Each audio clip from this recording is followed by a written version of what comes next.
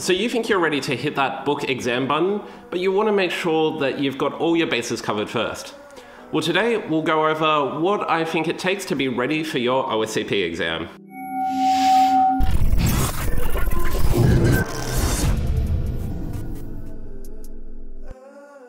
Hi and welcome to the channel. If you're new here, please consider subscribing and ringing the bell so you don't miss any future video. Taking the OSCP exam for the first time is a nerve-wracking exercise. You've worked on it for so long and you might feel confident, but you're also just a bit unsure if you've got everything covered.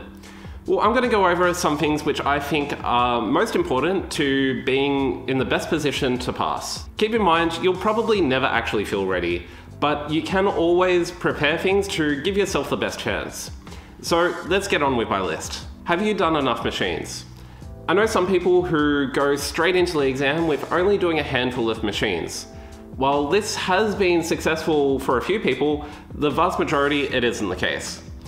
I even disagree with Offensive Security's materials saying that completing 100% of the PWK lab will give you the best chance of passing. I strongly encourage additional material like virtual hack labs, try hack me, hack the box, but best of all, the Offensive Security Proving Ground practice. Are you quick enough? PWK is really great at teaching you by doing that rote learning and building almost muscle memory for all the basic enumeration tasks that you need to do. But what about your whole workflow?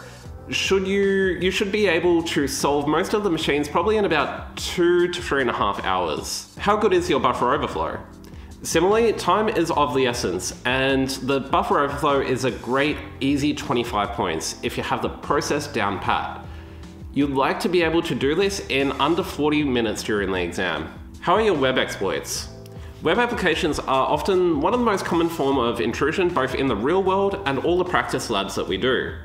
Make sure you're proficient in enumerating databases through SQL injections and that you are crafty with your local and remote file inclusions and are pretty good with unrestricted file uploads as well. How is your privilege escalation?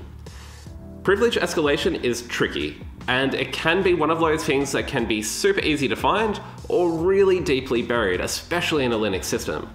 Be sure that you know all the common outputs from your enumeration scripts, as well as know where to look for things. Also, consider doing Tiberius's privilege escalation course on Udemy. I found this really great value and I've got it linked in the description. Do you know your common commands? By this, I mean things for spawning shells and transferring files, and you also need to have multiple backup ways of doing this if something doesn't work. You should be familiar with every method and have tested it out multiple times. Be sure that you can do all the basic enumeration and password cracking without having to spend too much time looking up the commands. Do you understand common false positives? This is really important in avoiding rabbit holes and saving a lot of time. By now you should be familiar on what ports tend to show up and what cannot really be exploited. You should also be comfortable in knowing just how far you should take things with things that you're likely not going to get many results from. The same goes for privilege escalation and especially on Linux. Be sure that you know the common false positives and the patch vulnerabilities that are outputted on your enumeration scripts, so you can avoid wasting all this time on them during the exam. Have you considered doing a practice exam? Doing a practice exam can help get you used to that massive 24-hour setting. It gets you learning how to structure your day and find a strategy that really works for you. It's also a great indicator of how ready you are, and it helps calm those nerves quite a bit. I did a practice exam and it was on the machines alpha, beta, and gamma, as well as a buffer overflow. Doing these 4 machines within a single day without any hints really helped me feel ready for the exam. Have you got a game plan? Many people share their game plan on Reddit as gospel.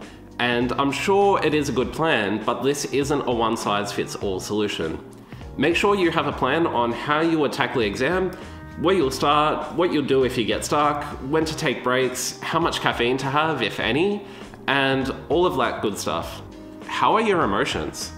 Managing emotions is one of the best kept secrets when it comes to doing the OSCP exam. We just work so hard and invest so much time in ourselves into attaining this highly regarded certificate. It's normal to feel nervous. What's more is that we can really start to beat ourselves up during the exam if progress isn't going as well as you'd like or expect it to go. Being able to have this awareness of your emotional state will help you stick to your game plan and give it your all, even if your chances of passing are starting to dwindle. I was so happy after my failed attempt because I just really felt so accomplished. I was so happy that I got so much done and that I got so close to passing. I know with a bit more patience, I'd really be ready for the next time, and sure enough, I was. I passed with 100 points. So as I said, there's no true way of knowing if you're ready for the OSCP. But these are some common indicators that you can use to check against yourself to see just how prepared you are. However, all this is just my opinion, and I'm sure you've got some advice of your own, so feel free to share it below in the comments. As always, if you found this video helpful, then leaving a like will not only help me out, but help people like you find content like this. Anyway, I've been Jason from JSON SEC, thank you so much for watching, and I'll catch you in the next one.